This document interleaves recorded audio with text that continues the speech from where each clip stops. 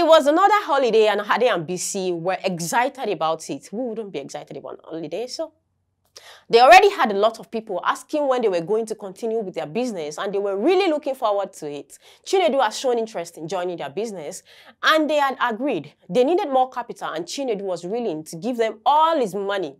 They had also decided to change the name of their business to ABC Sweet Tooth. New partners can be admitted into an existing partnership business when the partners need more funds, when the partners need an experienced person, or when the old agreement expires. Since the other partners have been in the business for a while, it will be unfair for the new partner to just come and enjoy the successful business without rewarding the old partners. The new partner rewards the old partner with goodwill. Goodwill is the benefit the business has because of its good name, good location, and management.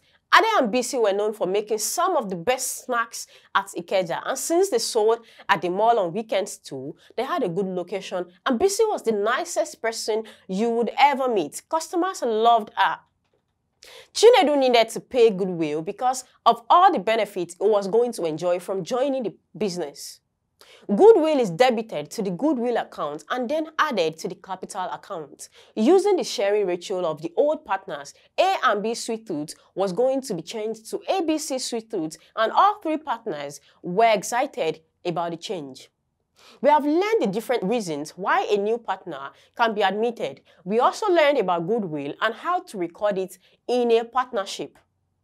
See you in my next class.